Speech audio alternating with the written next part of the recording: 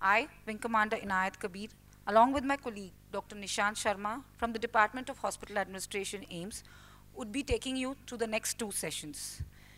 Telemedicine has been instrumental in overcoming the distance barrier and providing access to quality healthcare in the far-flung areas of the country.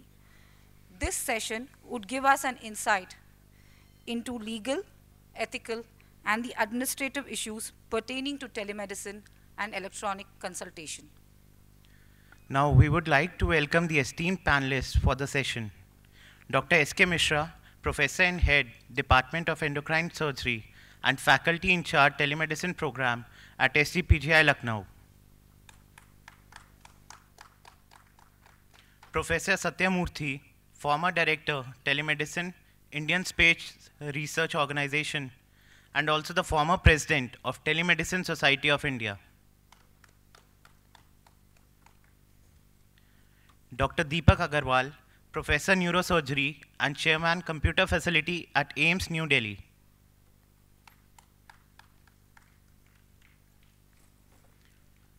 We are pleased to have among us Colonel R.K. Chaturvedi, the Chairman of Drishti, a trust which helps underprivileged people and also to conduct research in healthcare areas. He has dedicated 31 years of his professional life to the Armed Forces Medical Services, during which he held key positions like Joint Director DG AFMS, Medical Superintendent, Command Hospital, Pune, and Professor, Hospital Administration, Armed Forces Medical College. He was awarded Chief of Army Staff Commendation twice in his career for his meritorious service. After premature retirement, he has held key administrative appointments in various institutions of national repute. He's a keen golfer and a mountaineer. Colonel Chaturvedi has conquered the second highest peak in the world, Mount Kamet, which stands at an astounding 7,750 meters above the sea level. So may we now request you to kindly give an overview on the topic and moderate the session. Thank you.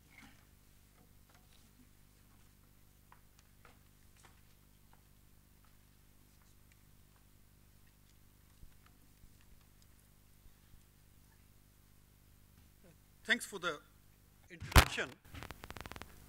Good afternoon, everybody. I'd like to correct two things. That I was Director JSS Hospital, but not now. Last year I left that. And second is the Kamet is not second highest in the world, it's in India. In country it is second highest. I feel it's my proud privilege to address this august gathering, and I compliment and thank Dr. Shakti Gupta to organize such a wonderful conclave and include such an important subject which is futuristic. Ladies and gentlemen, my journey starts as this hall is, this Joravar Singh Hall. Joravar Singh was the great warrior and general, and in the 18th century, he conquered complete J&K, including Afghanistan, and went up to Nepal. You can see, and the hall is named after him. My journey also starts with J&K, and we first time presented a concept paper after 1999 Kargil war. I was in Delhi that time, and we claimed that not a single casualty died after reaching hospital or any medical facility. But what happened to those who could not reach? We saw that accident and trauma services and all. And we find golden period that if we can give some attendance during golden period, we could have saved. So when I reached the FMC, we sent a first concept paper. In concept paper, what we did was, we included all forward localities where there are no medical facilities. That Satyamurthy, he gave us the wavelength, he gave us though it was in KBPS, but yes, ISRO gave something. And then it was connected to Leh, it was connected to Srinagar, Udhampur, Jammu, and R&R Hospital Delhi. Why it is important? I'm saying that time what we thought we need now also, FMCV gave the role that it should be a regulator. They'll not indulge in active telemedicine, but they'll receive what has come, what has been prescribed, and they'll see outcome analysis, that what went wrong where, and then prepare an SOP and forward it. Though it took 4-5 years to fructify, but it has happened. My next experience was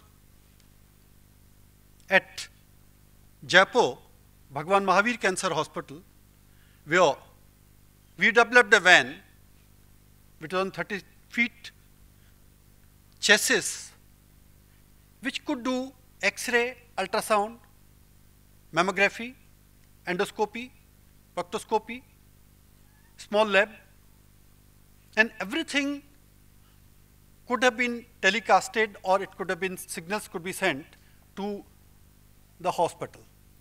And thus, patient could get a tertiary care cancer consultation from his home and hearth. The van will move every time. Our next journey was in Chhattisgarh. I was with the Vedanta group. Chhattisgarh is used to be most backward state, mineral rich of course, very poor infrastructure, health infrastructure. So we proposed them hub and spoke model. Why it is important? Because to take care of 130 crore people, we need telemedicine. And now this model which we gave, that Raipur will be the tertiary hub. Then 7 districts we had spoke. From those 7 spokes, we'll have 5 vans going to different direction. Thus, no patient have to travel more than 10 kilometers from his home, and he can get consultation sitting there. Now these things can be converted into kiosk, which my panelists will be talking about. And third place was Mysore, where we made a proper planning and a big telemedicine center. And we had connectivity with all districts. State government approached us that can we assimilate the trauma and accident services with telemedicine. It was of course already existing in Hyderabad and other states. But here it was that we divide all facilities on geospatial network, that this is L1, L2, L3 with the standardized level, that what all facilities should be there. Ties the patient at accident site and divert him to direct that facility where he requires. We definitely helped them, and it was in place after I left, but it was definitely there. One very interesting thing happened there. My radiology department, they asked, sir, I want to have independent lease line. Yes, given. I want a separate chamber. Yes, given. But during various interactions, I found that consultants were not writing reports. Reports were written by residents. And I was getting constant complaints. I decided I should go there and see it. When I actually went there, I found that my professor, he was seeing teleradiology, all cases which were referred from America, from US, and giving reports on that. He was not seeing my patients. I asked him, Just curiosity that what it is teleradiology and how you do it. Sir, it is very difficult. We have to pass through so many stages. And then we are registered with them. Then only they'll be sending the images here. And we have to work in a very ethical manner. Confidentiality and everything has to be. I say, what is this? I'm paying him. The poor taxpayer is paying him salary. And he's working for US and talking of ethics. So they have ethics. They can enforce ethics here in my country. But when I find we have no framework for teleradiology, any ethicals or anything. I visited Tata Memorial Hospital. They were doing telehistology, histopathology. I met the HOD. They started it free of cost. Then they started that we must charge something. I asked what are the problems. They say 90% of the reports, we don't get the reimbursement. No one pays. Any legal framework? Not what we know of. Now when we see, it will be amazing that tomorrow when I tell architect that I don't want OPD in hospital, where we stand today. OPD-less hospital. Why? That instead of patient coming to OPD, my OPD or my hospital will go to the bedroom or patient's room. I'll have kiosks at remote places. It may be Bastar, it may be somewhere else. We had it in Mysore, the satellite center about 100 kilometers, we had that. There is Math, Sutur, 30 kilometers. One locality we had. We are using tele-ophthalmology, where we can see retina, we can see lens, antechamber, we can diagnose glaucoma, we can diagnose hypertension, we can diagnose diabetes mellitus. And of course, now you can have tele-stethoscope also, you can have tele-ultrasound also, you have tele-X-ray already. Now tell me what else you require. You see it, prescribe, give medicine. In Jaipur, they tried medicine vending machine, that you give them prescription, feed it, and like milk booth, medicines come out. But then Pharmacy Council of India raised objection that there has to be pharmacist. What happens if machine vends wrong medicine? Patient doesn't know, he is uneducated. Now you find mobile medicine. Mobile becomes the hub. Earlier it was that you do teleconferencing, you go on Skype, you have a teleconference, telepresence, and now you can have it everything on mobile. And after mobile also, another issue is this app. I have chest pain, I simply go and say chest pain. It gives me that where you have, put your finger there, ask certain questions, and after that, he says this is what it is. Before going to hospital, take one tablet, sorbitate sublingually, and go there. What happens? Any regulation? Whatever I have told so far, nowhere I was asked to have license.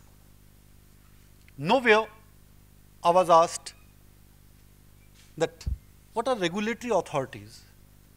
We have Clinical Establishment Act, but nowhere they describe the limits. In telemedicine, a patient has to, I'm giving consultancy, let's say from Delhi. Patient is in Maharashtra today. Done. He goes to Kolkata tomorrow. And location, I know that patient is in Kolkata. I say, sorry, I don't want to face 3 months imprisonment if something goes wrong. What will patient do?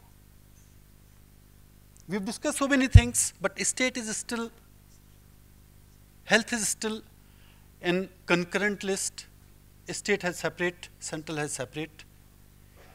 If we can have common GST, why can't we have common health laws which are applicable across.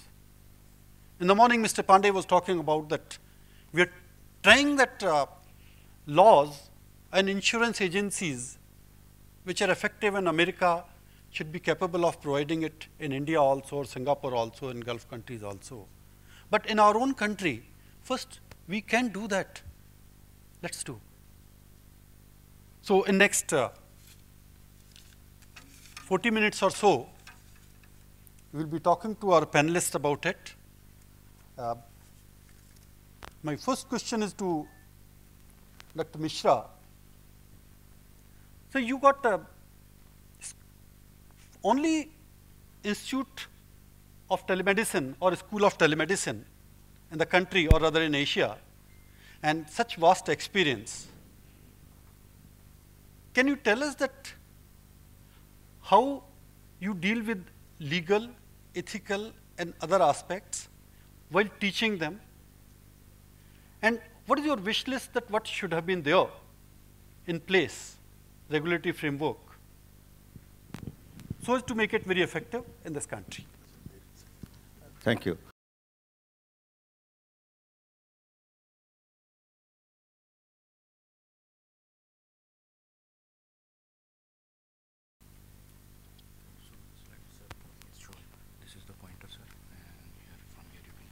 Okay.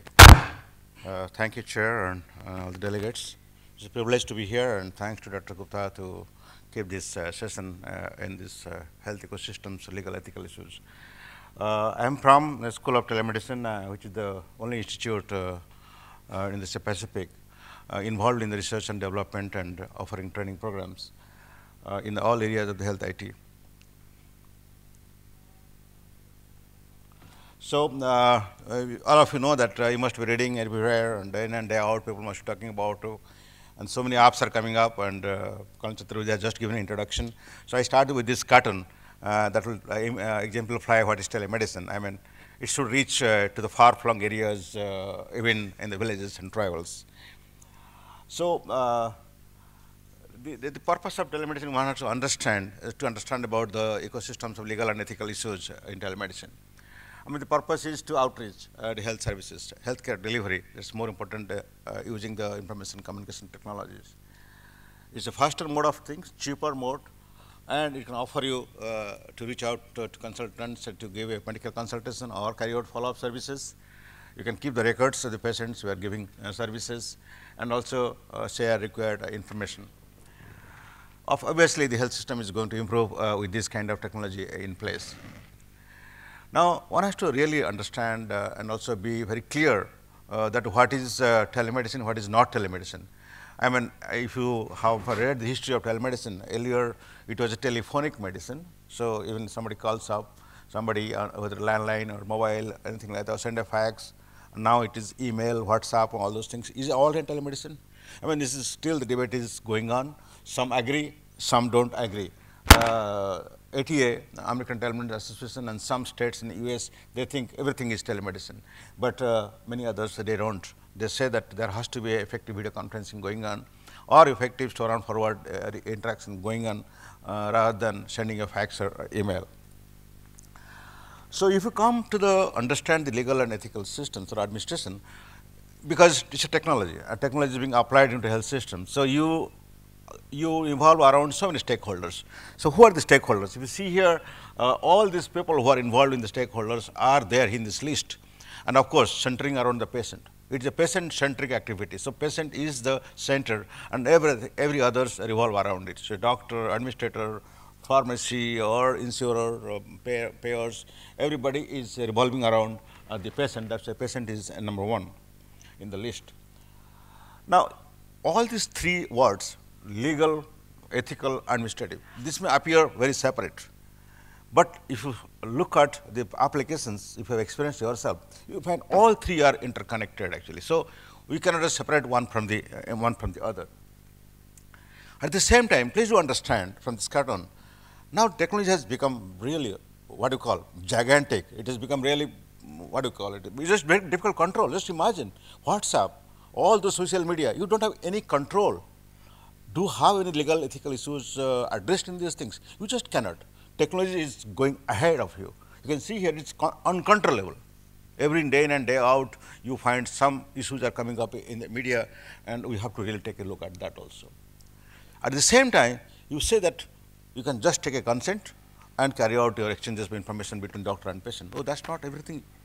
It is just like taking a bank loan where there are letters written in, I don't know what font, maybe 1 or 2 font size where you don't see at all, you just sign it. When there's a problem, you encounter that there is some issue written there and you have not noticed it. Now, do you think your poor patient in the village will go through those consent form and read those micro letters to say that, okay, I give the consent to for telemedicine services? No. So that's the kind of thing one has to understand, that the patient, doctors, and the service providers, all of them should understand that this is a technology-enabled applications where you have to really be very, very careful what you do and what you don't do. But behind everything, again, the communication that we have been discussing in previous sessions also, to explain the patient that what is this technology and what is supposed to do. Now we look at this cartoon actually. In the day-to-day practice, we fight doctors whoever are in this audience, they fight. Oh, I have seen this patient last OPD. How come this patient has gone to you? I mean, this also exists in telemedicine. I mean, in telemedicine, it is a cyber ecosystem. Nobody knows where the patient goes. So today the patient has shown you, and tomorrow somebody has shown you another person, then who is responsible if something happens to the patient? So that is another thing. And coming to this cartoon on ethics, bioethics, medical ethics, legal ethics, ethics and ethics.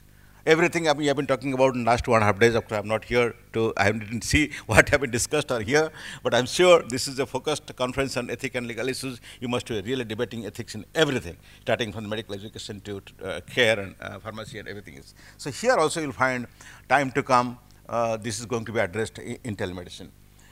So at the same time, you must always realize this technology has to come to health system. We all realize this has a potential. Now, the very fact it has not come over last 10 to 15 years in India, being already in place, so many organizations have taken so much a role in this. ISRO, the IT ministry, the health ministry, so many people have invested a huge amount of money. But why it is not being visible? Why it is not being perceived by the patient and public? That's because of these complexities. It's a huge list. I don't want to just go through that. The slides are there. I'm sure it must be available to you later on. You can go through that. And do please think over, should we just be entangled with these issues? And at the end, many of you are hospital administrators. You just cannot escape from this thing. Whether it is electronic health record or it is telemedicine, you are always going to be in a mess. So how we are going to handle? To please prepare. As the chairman has already said, this is an emerging area. And you have to prepare yourself as a hospital administrator how to deal with this kind of environment that is coming in the future. But at the same time, the administrator should make sure before establishing telemedicine in the hospital that take care of all those lists that is been provided here. You should have good trained people to handle it.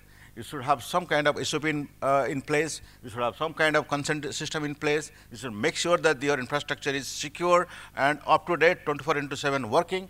So all these things has to be there. You can find in the long list that always we provide to people when you install a telemedicine system there.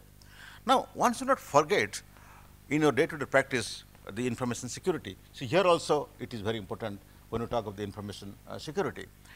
And the entire the knowledge and the process of telemedicine has to be accepted by the patient, because patient, you don't really realize because our patients are illiterate. No, that's not it. You see the new NEHA guidelines coming up, National E-Health Authority guidelines, which is now, of course, National Digital Health Authority. So all those things protect the right of the patient. So one should not forget to take care of the patient's conscience about that thing. And provision of enlisting of credibility of practitioners for telemedicine. You do not have a kind of licensing system. This is coming up nowadays actually. Some universities are providing master's courses for e-health to practice, but not in India. So that's we want to contemplate in School of Telemedicine to give you short kind of courses online. While you are in job, you can take it up actually. And do you have any time realized when you talk to the patient, do you keep a privacy? That's very, very important point. Even do a video conferencing, it has to be enclosed compartment. The technician should be out of the room, and it's a privileged communication happening between the patient and doctors. So all these things are very, very important. Now just imagine, in a telemedicine consultation process, huge amount of videos are being there, 10 minutes, 5 minutes. Where you will store these things? The law says that you keep medical records for 10 years minimum. Now what will do in this case? It's not being addressed. Now, we don't have a protocol till now in telemedicine. I'm just highlighting these areas because for all of us to really ponder over and work on these things in the future.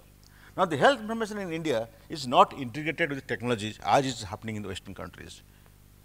So that also needs to be looked at actually. And then, of course, the language, time zone, cultural variations, all these things are there. In the morning, we have been discussing about medical tourism. So you have been discussing your patient with some country where they don't understand your language and your records are in English. So all these things have to be taken care of. Now, just see this pattern actually. In a day-to-day practice, you talk to the patient everything. The therapy alternatives, the benefits, the harms and risks. Now, in telemedicine encounter, such a short time you get, can you really explain all those things to the patient? It is, you have to do. Because telemedicine doesn't just make the system different. It is same as face-to-face encounter. Now, coming to the negligence part. Now, the professional negligence and the issues of duties, liabilities, responsibilities of consultation, prescription. Do you know that e-prescription is not yet legal in this country? There are several parliament questions on that. And now, who holds the baby? Who is responsible? It's all cyber environment. Everybody wash up their hands. Though you have evidence in your computer, who has given what consultation. So, time has come to stop this transferring the baton without taking responsibilities. The ISRO, when they introduced the telemedicine program, Dr. Satyamurthy will talk about you, they say that the consultation has to be between doctor to doctor. Now, you tell me how many times you are supposed to have a doctor in the opposite end. You say that the technology should reach to far-flung areas. In far-flung areas, where are doctors? Do you have any kind of permission from doctor talking to patient directly? No, legally no.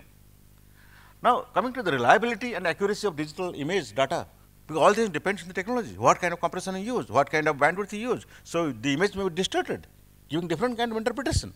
So, all the list, there's not much of time to discuss because session is going late. So, please go through these things and overall don't just ignore these things. Now, the storage is outside your hospital environment. It's in the cloud. And the cloud, just like internet, nobody knows. Nobody is secure. Today, I mean, you just heard about the 1 hour, the virus. I mean, it has really made the paralysis of the NHS. It's just a fresh in the news. So, we are at risk actually.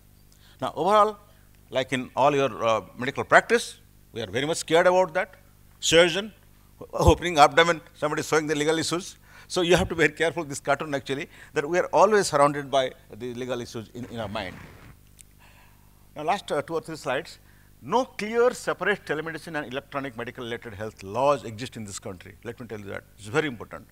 We have to address it. Of course, ministry is concerned, they're taking up one by one. First, they have taken the electronic health record issue, now they will take up this also. And the lack of legalization of teleconsultation and enlistments of requirement of teleconsultant who is supposed to give telemedicine service. The lack of provision of teleconsulting in insurance sector. Infrastructure development, remuneration issues, reimbursement issues, area of jurisdiction are not yet clear. Now, these are the laws that currently exist, both in technology side and also in related to your service side, both in terms of drug, like just now we heard about dispensing the medicines that was told by Colonel Chaturvedi, is not legalized. But at the same time, we need such kind of thing. Government of India has prescribed 10 essential medicines that should be available in any place in the country. So, how that can be possible without technology? So, we have to develop stricter law or make technology more safer, make law into place so that no council can object about that. At the same time, we should not forget Indian Constitution says right to privacy for all persons. So, that we should not forget even if technology is coming to this. Now, at the same time, this last 2 slides just show you the thing that is happening internationally. Everybody is concerned. However, they have addressed it. They have already have some guidelines, whether it is European Union, whether it is United Kingdom, Australia, South Africa, all of them. And do you know Malaysia is the first country in entire world. They developed the telemedicine law way back many years. However, in Malaysian telemedicine program collapsed, so also everybody forgot about telemedicine law, what was developed in Malaysia. But that was the beginning. We always refer to that document. That is enacted actually. So that means we should stop practicing telemedicine. No. It is the future. So, we have to make a balance. And as we have discussed in the morning also, communicate with the patient, whatever you do. Day in and day out, you communicate in the mobile phone with your patient. Am I not correct? Am I not correct saying that you are exchanging a lot of images to WhatsApp? Your patient demands, doctor, can I just send my follow-up report through WhatsApp rather than coming to your hospital so many kilometers away? I did not tell the patient. So, that's exactly what is happening. Your next generation, your children, they ask, why can't this happening in your medical practice? So, Now, what is the future direction? The future direction is standardized format. Telemedicine healthcare courses, that's what we are there for School of Telemedicine. Responsibility of privacy, confidentiality, and security of the patient. Qualification and skills of the teleconsultant. Accreditation, building kind of confidence. Then provision of remuneration. You have to think about that, but in a very legalized way. Now, the medical insurance system should also adopt telemedicine. Cross-border issues has to be addressed, especially if you are involved in medical tourism. Standards and interoperability issues also have to be addressed. It's already in place. We have to adopt those things. Instrument and services, they are also followed some kind of legal authorities, that kind of Medical Devices Act. Licensing, telemedicine law, e-health portals for regulation and grievances. So, all these things are very much important. Last slide I have given a lot of references. You can go to Google, you will find a lot many references. If you are interested in this area, especially the medical administrators, they should refer it. It's a future research areas. Thank you very much for your kind attention.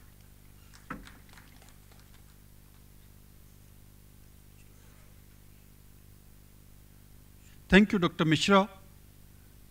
You pointed out that technology is evolving very fast, but the process of assimilation of laws governing it takes longer. Dr. Satyamurthy, Professor Satyamurthy, you had been at the helm of affairs of ISRO, and with Telemedicine of India, you are a member, you had been past president. Can you tell us that starting journey from 36 kbps bandwidth to 4G now, where the regulation or law stand at present? What are the administrative issues which Dr. Mishra posed about the data security?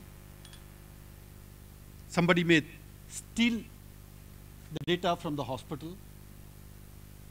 Somebody loses his mobile, and if the data is taken away by someone, what are the laws?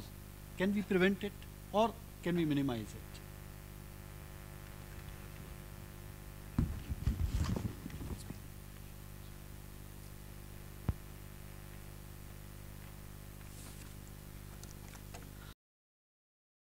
Good afternoon. I would like to thank Dr. Shakti Gupta and the AIMS for giving this opportunity, and thank the panelists to be associated in this important session of telemedicine.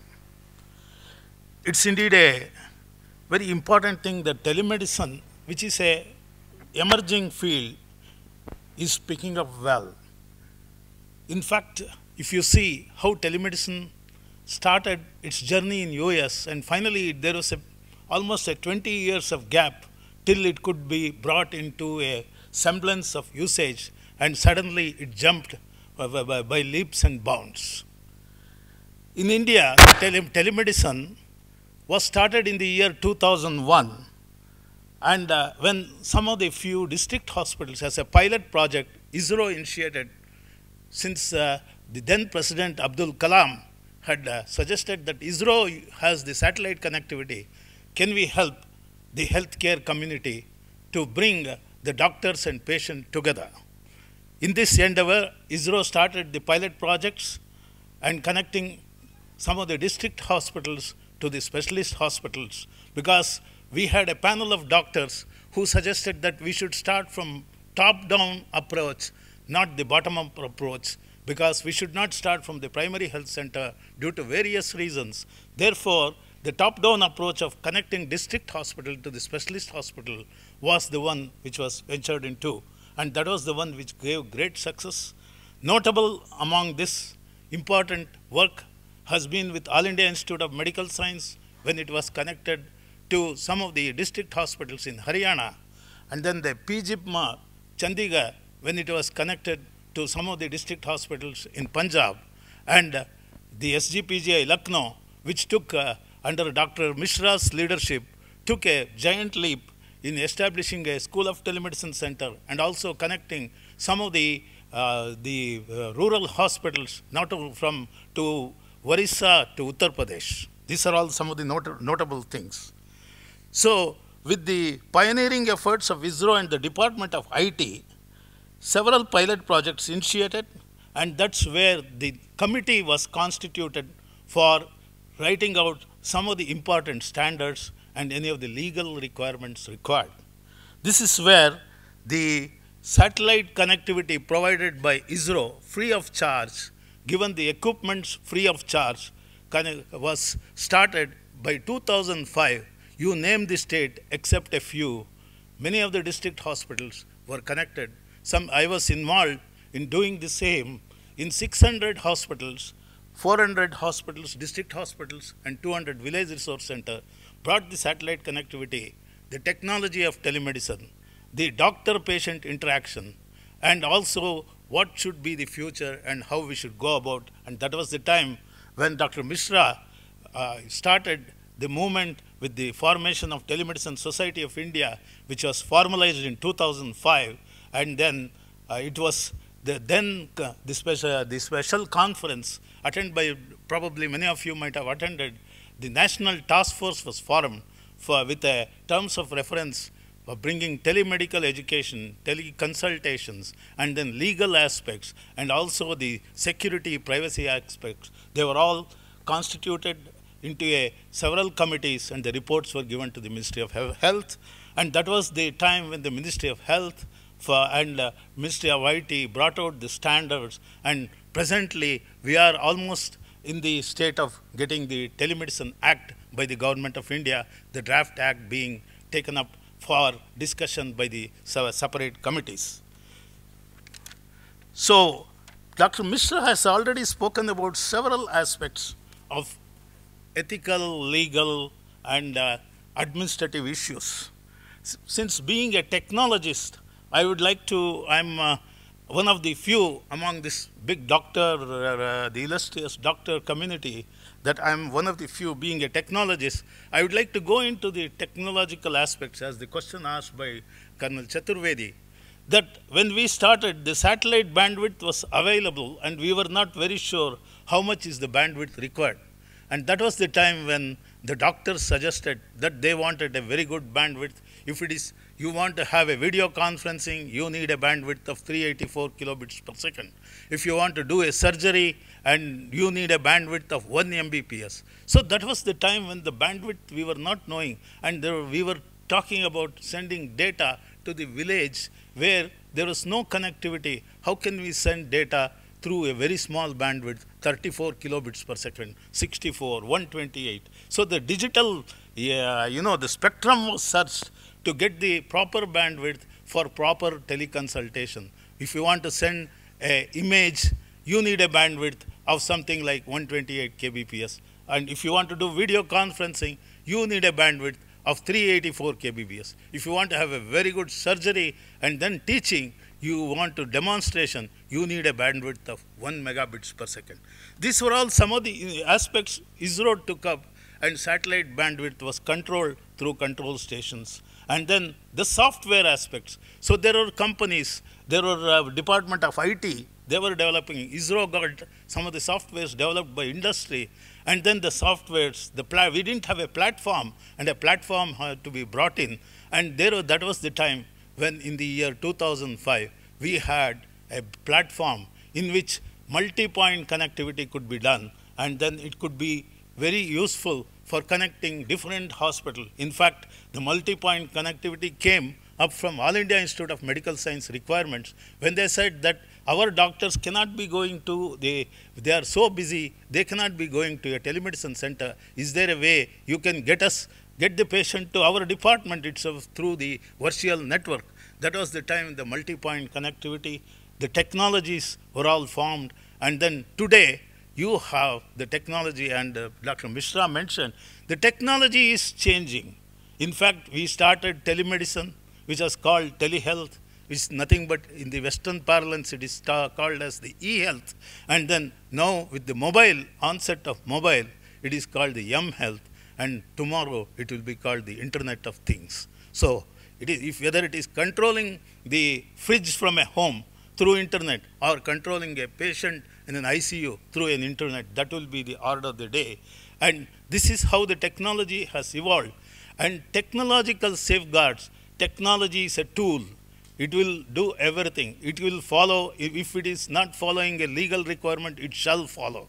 So that's how it is. The bandwidth or the security issues of a software, if a banking system with where the financial systems are so intricate, if a cloud can be used, why not the cloud can be used or cannot be used for healthcare?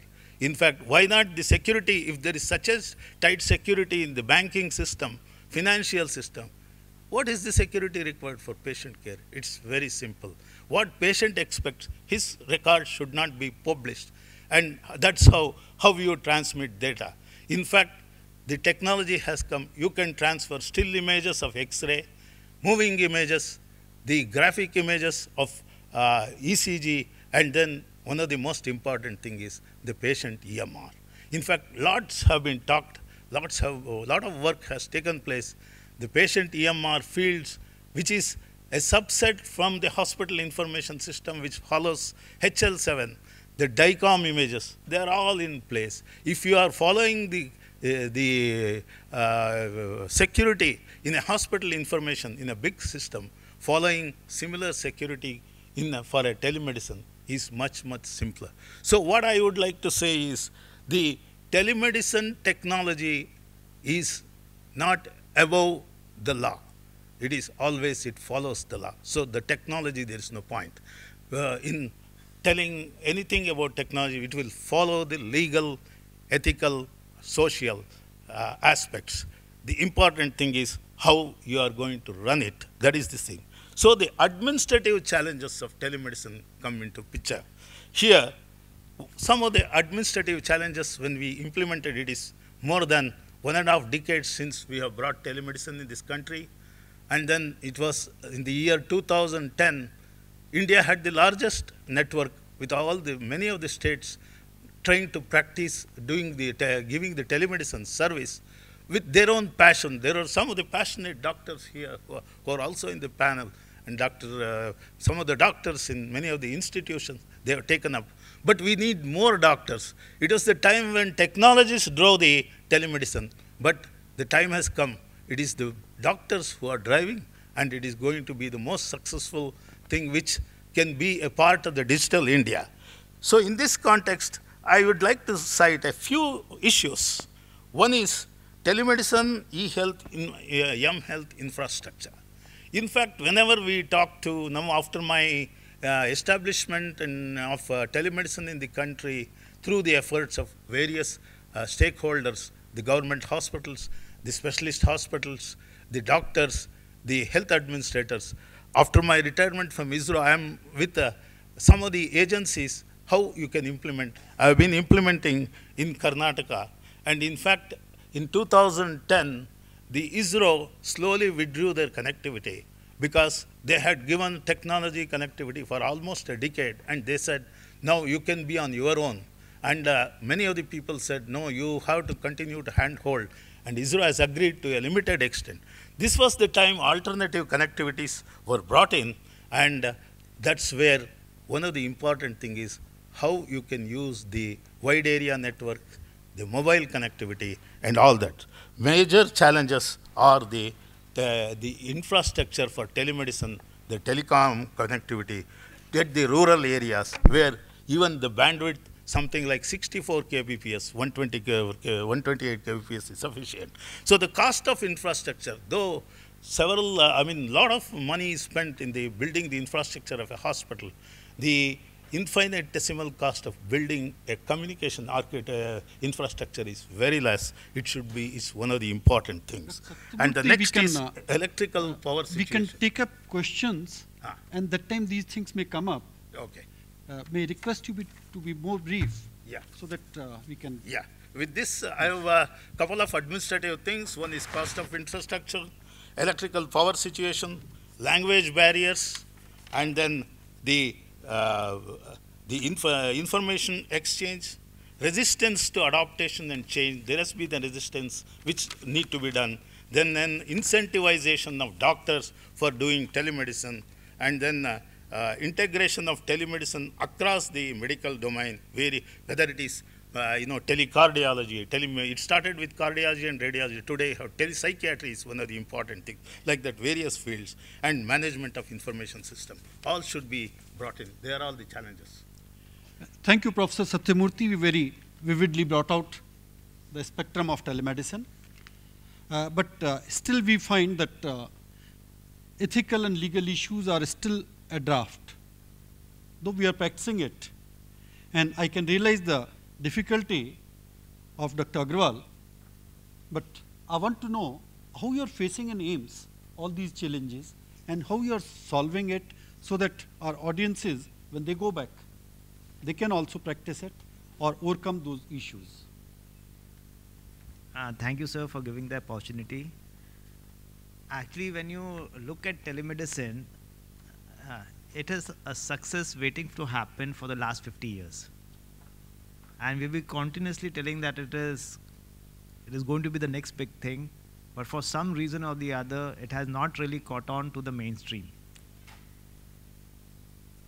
One of the things which I think is very good in India is there is lack of administrative as well as legal, system in place. Because innovation cannot thrive when there is too much administrative control. And because of that, a lot of innovation is occurring all over the globe, which Dr. Mishra also talked about, including social media, including so many other ways of getting through your complaint. I think the most important thing which we have to keep in mind is ethics, which doesn't need to have a regulatory framework. So if you're ethically clear that you're doing a good for your patient, everything else becomes secondary.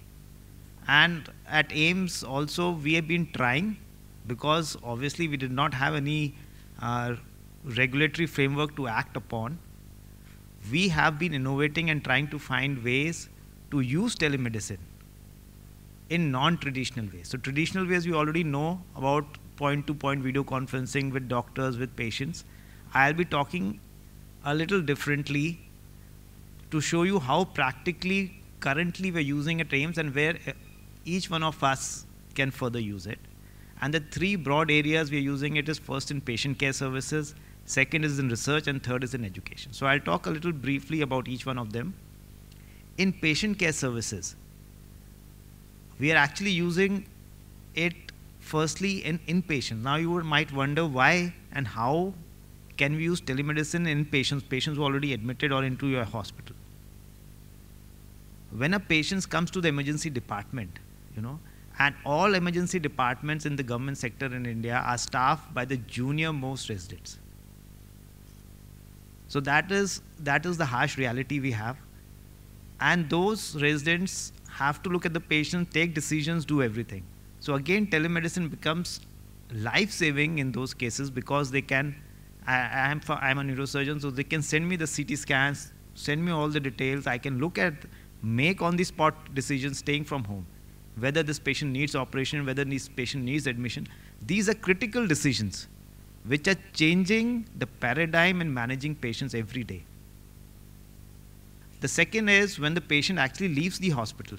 We are discharging these patients and we are trying to put in a system in place, because the most common complaint the patients have is that we have not been told discharge advice appropriately or given enough time for that. So what we are doing is, rather than telling them that yes, you come after 1 week, which is the scheduled visit, 1 week or 1 month, when they come back to the OPD to show to the respective doctor, we have a nurse intervening who will fix up a teleconsultation with them within 24 to 48 hours. And will go over the discharge summary and all the hundreds of mundane for us, but for each patient it's a very huge problem, whether they should take a bath, whether they should eat before meals, have the medicine, all these kind of things sorted out. So it is putting another layer which improves the quality of care for the patient's perspective. When we talk about outpatients, we can look at it again within the hospital and outside the hospital. Within the hospital, we currently have a program going on in dermatology, wherein our outreach centers, we have one in Ballabgarh, the senior residents actually see patients, and they take the images through an app and send it across to main aims where they are reviewed in the next 24 hours and told, okay, whether they actually need what you have said is correct or not. So this is again putting a quality layer, because the consultant cannot be there at all times, and the resident who's posted there can make more informative decisions and see more patients. So these are small things which are really making telemedicine a success as of today. The third thing is obviously, which is the buzzword, is having patients have an actual telemedicine episode with the doctors. And so many sites and apps and everything have come up trying to do this, make money.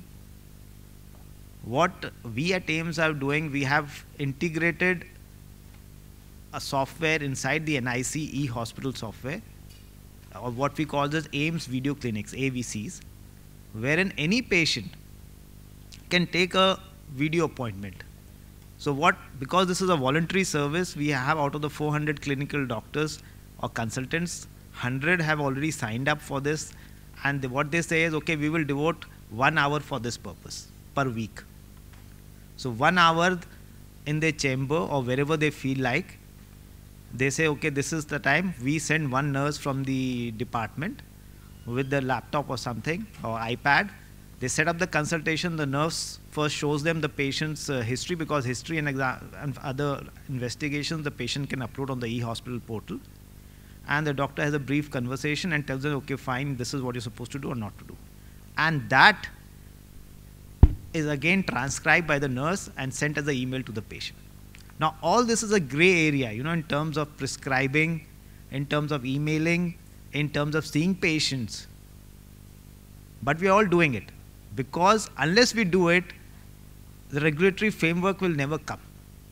You cannot put the cart before the horse.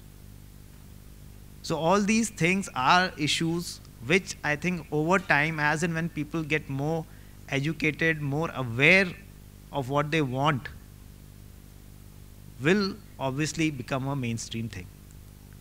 We cannot suddenly become like America and have very tight privacy laws, because most of the patients are poor, illiterate, and whatever is there on the ground is zero right now in terms of giving healthcare to those who want really or who really deserve it. So whatever extra you can provide a layer, I think it's going to benefit all these patients without undue administrative and legal framework in place.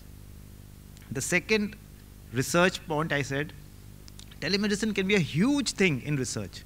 Why? Because currently our follow-up rate is less than 40%. All patients, we all know that. Patients don't come up for review for variety of reasons.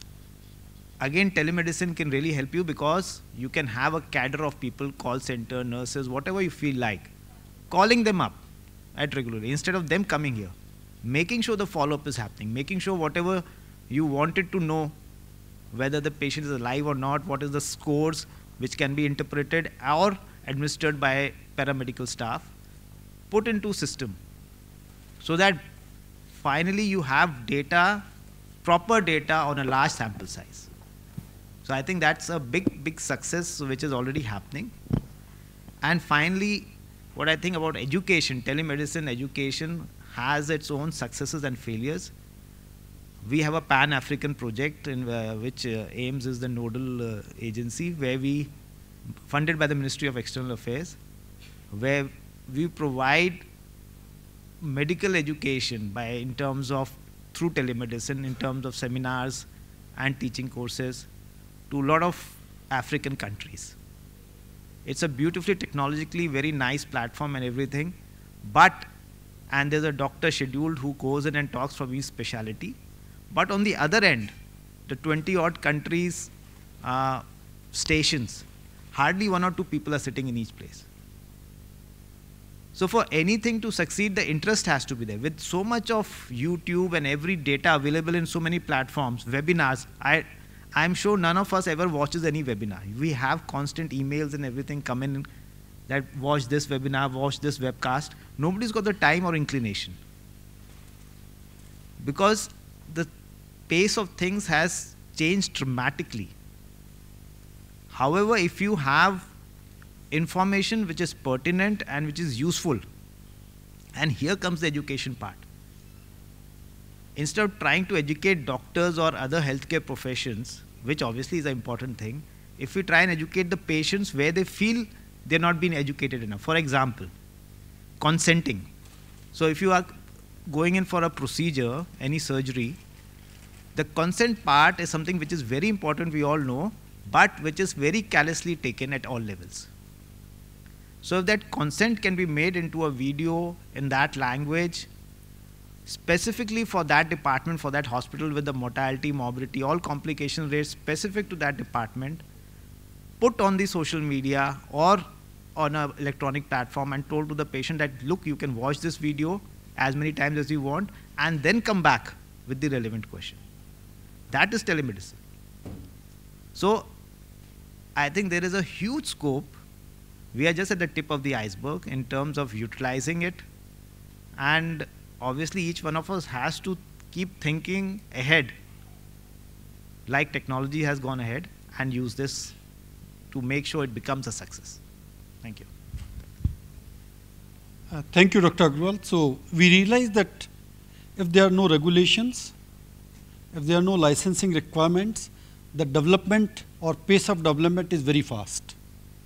So a blessing in disguise.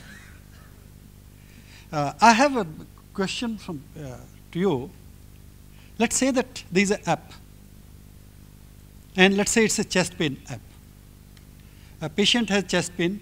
He opens his smartphone, goes to the app. App says that where is the pain? He points it.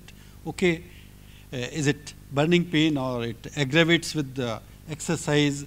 Do you have sweating? Do you have family history, smoking and all? And says that perhaps you got anginal pain. Take the tablet sublingually and go to nearest hospital. Patient dies. Now let me tell you that this patient happens to be either in Dhule, Maharashtra, where recently the doctor was bashed up, or in Patna. Now, where these patients' relatives will go to bash the doctor? Or I'll say that as per law, the lawyer should sue whom? One who made the app, or the doctor whom he was taking treatment, or the patient dies near the hospital? Who is responsible?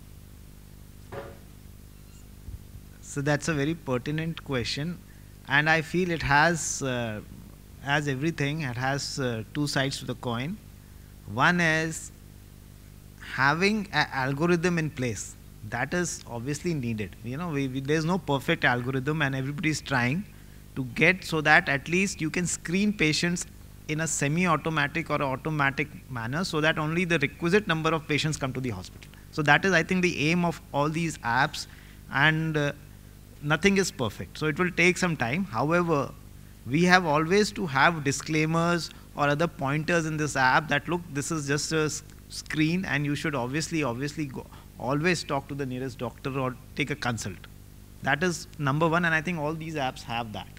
But having said that, there always is required to improve the screening capability, because the resources are not available in this country to look after all the patients.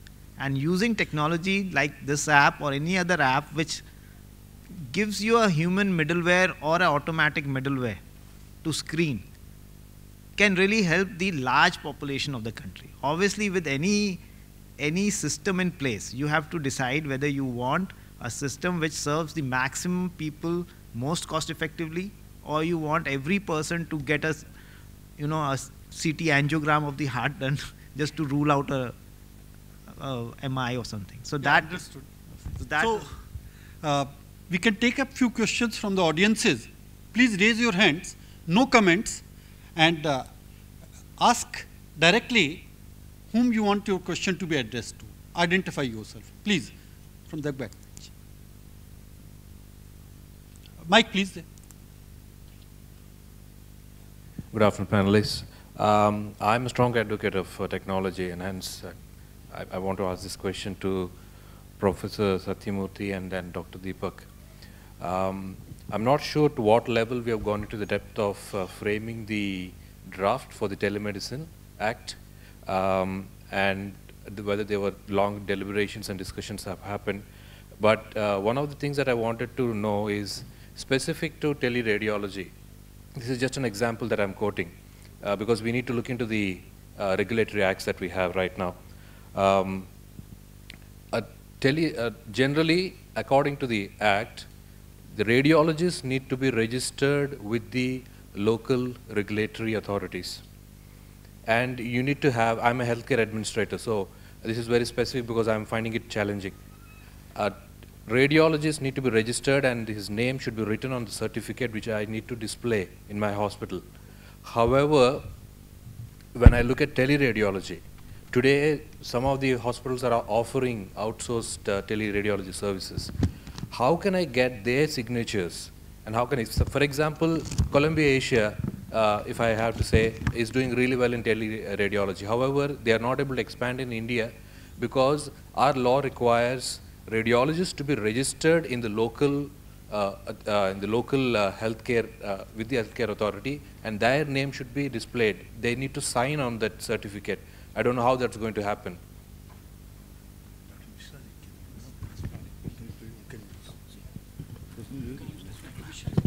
Yeah, I will request Dr. Mishra if can throw some light on this. I'll take things in general rather than just teleradiology. I mean, everything being practiced in this country, let me tell you that. Teleradiology, telecardiology, everything being practiced, right? Even the apps that somebody asked a question. But however, there is no legal sanctity to anything. So one has to be very careful what you are doing. Whoever is doing, they're responsible. Now coming to specific to teleradiology. Teleradiology has been in practice by 2 or 3 organizations in a very massive scale. And it is in a business kind of model they have developed in the country. To the best of my knowledge, if you talk of the Bangalore hospital, Samnaran Hidalaya, sorry, not that has come out later. Earlier is the Kalyanpur. So the telerad solutions, they are governed by the US laws. They started teleradiology for the US clients. Then many of these Indian hospitals also sought their services.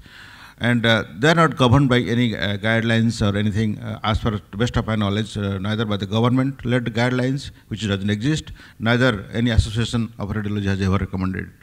So whoever is doing, they have their own guidelines. Later, 2 hospitals, again, very major hospitals, very big corporate names, they are also practicing teleradiology. But however, there is no legal sanction. I don't know where from you are referring those guidelines that would like to be educated. Government is taking step, it takes time. If you see the IT Act, do you know when the IT Act last was formed? 1990. Even your Society Act is 1880 something, during the British days. Still you have not changed that Society Act. So it takes time. It will definitely be made one day, but it's not going to happen tomorrow. Yeah, so I just wanted to clarify. See, PCPNDT Act specifically suggests that you need to register your radiologist. That is actually ultrasound. That is ultrasound. Yeah. But no, CT, MRI are also radiologists. Now, every radiologist certificate, if I look at my certificate in my hospital, okay, I have all my radiologists registered, including the sonologists as well as the CT, MRI radiologists. Now, if I'm talking about teleradiology, I need to register them. The law says that I need to register them. But then for teleradiology, it doesn't matter because... I'm sorry. What are you quoting? What that act you're quoting of? PNDT Act concern only ultrasound. They're talking some other act. No. Latest thing that has come up, you need a digital health policy document? The health policy document of... Yeah. Maybe, I'm not aware about that, but what we are working with the telemedicine division. Right. We are in the process of forming these drafts. Yes. Yeah, so that's one of the things I wanted to just... What happens is the reports are seen by a shadow radiologist. So if you're sending these images or anything to whatever teleradiology center, they're reporting on it. And to just circumvent the laws, whatever law is there, doesn't make a difference. They send the unsigned report back to the local center and your radiologist signs it. And it is valid for all purposes. Yeah, that's the workaround. So that's the... India works on workarounds. Right. But that is a completely legal way, you know. Yeah. You are taking a second opinion from a senior radiologist or from a teleradiology center and then finally signing it off. Your name is there on the report. Right. But I'll take that answer. Just to ask another question. Now, are there any cases of litigation in teleradiology? And if not, if something happens and you go to court in the absence of the regulations, then how will it be tackled? Can you help us in a complaint? Because I have been told in the government, let a complaint comes, then we'll act. Yes. Please help us for litigation. Because we have been trying for last so many years, we failed to gather momentum. I invite such kind of complaint. No, from the beginning, it has been, we have always said that there should be the doctor-to-doctor contact. No, from the beginning of telemedicine till now, we have always brought the network when ISRO consulted the legal and also the doctors.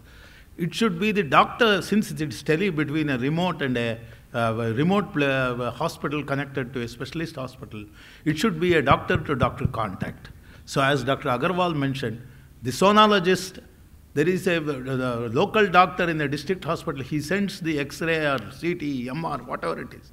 And the expert in the medical college or specialist hospital sees and he gives his report to the doctor and the doctor signs the report.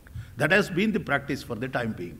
Probably there may be some other acts coming up, the regulations coming up later. I just wanted to ask that if today there's a litigation, then are there any things in terms of compensation? We had a session on compensation yesterday afternoon. So what are the guidelines on that? So suppose today the gentleman said that there's no complaints, but today, so let's hypothetically assume that there is a thing which goes wrong. So how do we deal with that? Is anything, any guideline on that? There are no guidelines. We are all governed like other medical acts. The same thing is applicable. Because we do not, till now, we didn't have any medical equipment act also. Everything was by Drug Control Act, Drug and Cosmetics. Now, of course, it has been put in Parliament. It has been law also. Let's see that even medical app and all those things, it will be governed by that. But till such time, we have to do adjustments and use our prudence and interpret accordingly. Dr. Shakti Gupta, you have some question. Yes, actually, I want to say an issue. For establishing a telemedicine very important. For establishing telemedicine, we have three components. One is a computer networking, second is a telecommunication system, and third is a medical form. If there is a corruption of the data during the transmission from the telemedicine center to the healthcare facility or medical command center, and who is going to be the legally responsible? Because if there is a corruption of data, there may be distortion of the picture. It could be the incomplete information which is available to the medical command.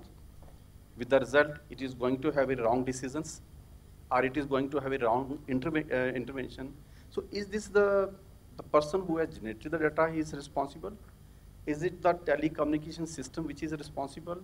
Is it the computer networking which has been directed that is responsible? So who is accountable in that legally? So I think in draft regulations, we must have recommended something. There are no draft regulations. See, for example, IT Ministry in 2003 developed some kind of guidelines, and they also recommended the guidelines for the IT infrastructure for health. It's a very old document. That's the only document available in this country, actually. But if you see the international guidelines, see, if you are a consulting doctor, you are giving consultation to a particular institute, a particular peripheral hospital. If you are not satisfied with the quality of the image or data, then you have got definite kind of duty to ask for clarification because the image is not clear. In my presentation, I showed that actually. So anything distortion of medical data, whether it is image, information, anything like that, you are supposed to clarify it further till your satisfaction, right? That's why when my clinic introduced telemedicine, they always insist that we need time. Deepak also said same thing. Give us time to go through the documents. Of course, there are situations of real-time consultations, like in tele-ICU and all those things. But for a routine consultations, at least be satisfied with the clarity of the images. If not, please ask for the document again. In the failure of network, naturally it is not your responsibility is giving consultations. It is a responsibility of the organizations which sending the data. You should make sure about that. Now, of course, when there is a failure of consultation network, this event is not going to happen actually. So now, who is responsible, like your question? I told you, there is no answer today. These are definitely pertinent questions, and people are addressing it. And if you see, the system has to take care of that. As a health administrator, if you are introducing telemedicine in your institute, so all of you have to sit down and make sure that you have a redundant system in your network. If you talk about NKN, NKN is the best network that we ever have realized in this country. NKN has always ensured that you have a redundant network in case your main network fails. So if you are really practicing telemedicine under a legalized framework, then you are supposed to have alternate things. For example, if your main network is not working, then use the other internet-based systems. At least tell the person to send an email attachment if not, the network is not happening. That's why I can say today. As I told you, it takes time. People are concerned. All of you are concerned. Government is concerned, but everything takes time. Even your health authority document took 3 years to do it, actually, after they realized there is need. Now today they realize there is need for telemedicine because telemedicine is coming up. So it will take another 5 years, let's say. From the technology point of view, there is already some safeguards. Like, when the network is on, at the network control station, they measure what is called the bit error rate and bit error probability. If it is within that particular specification, then at that time, if there is a corruption of data from the communication link, they will be in a position to say that it is not possible, you should not be doing it. As far as the software and other digital part of it, it is already encrypted and all that. The amount of corruption is much less. That's how the technology takes care of it. So, but I just want to add to this is that we are jumping the gun in this case because even for the manual things which are going wrong, for example, pharmacists giving wrong medication because they cannot interpret the handwriting of the physician. That's very common. And it happens and cases go to court every day because of this, because patients die or have adverse reactions because of wrong medication. And courts have teams tried to solve this issue and given directions like all doctors to write in capital letters. All kind of these things have come out, but never has been implemented. So we will always continue to grapple with the issues, who's responsible in terms of if something goes wrong from the time you write something or you interpret something and the pharmacist or somebody else interprets it differently. So it's a major issue and the manual things have never worked. So let's see if technology takes care of this.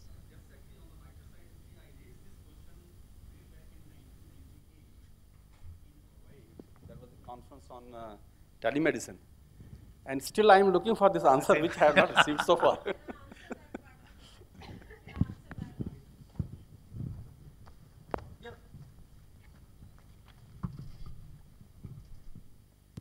This is not the complete answer, but the IT Amendment Act talks about a security officer for cybernetics, for all telemedicine and computerized digitization, whatever we do.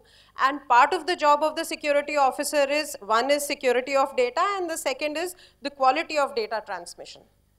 So I am not aware of any institution which has a security officer for this purpose, but that is what is recommended in the IT Amendment Act.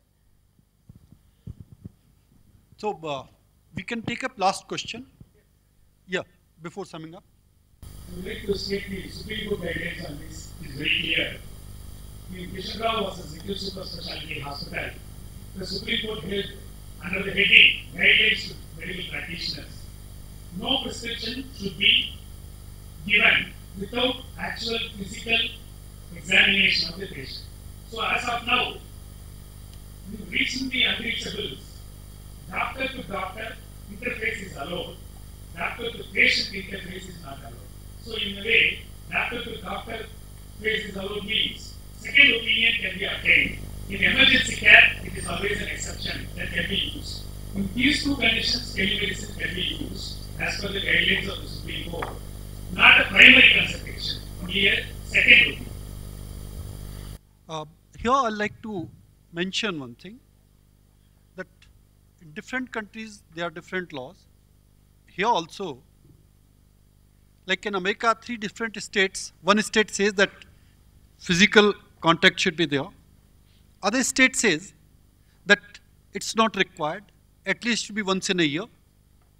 And third state says, no, it is doctor's discretion as to when he should see the patient. If he feels that patient is not required to be seen for a year, it doesn't matter, anything goes wrong is taken care of by the existing law of land. And here also we have to adopt the same thing, because if they can adopt, we have to adopt.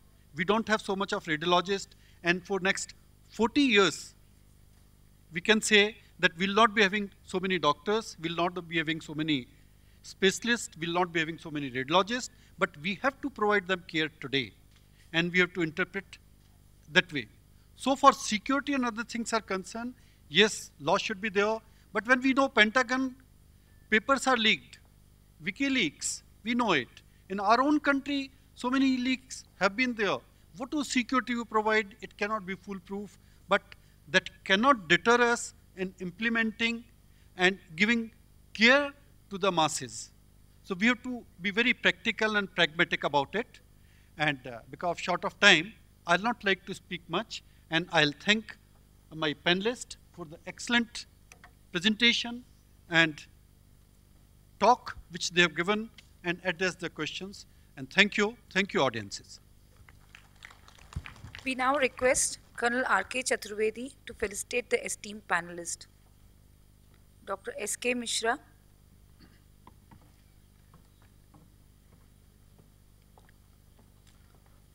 Professor Satyamurthy,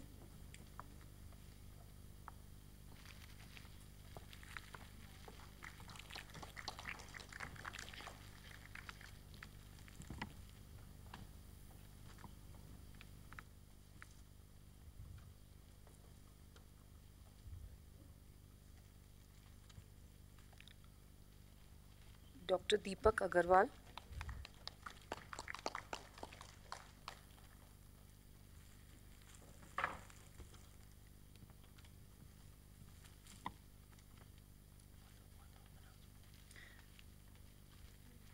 may I now request Dr. Farooq M. Jan, Head of Department of Hospital Administration, Sher-e Kashmir, Srinagar, to come on stage and present a token of gratitude to Colonel R.K. Chaturvedi.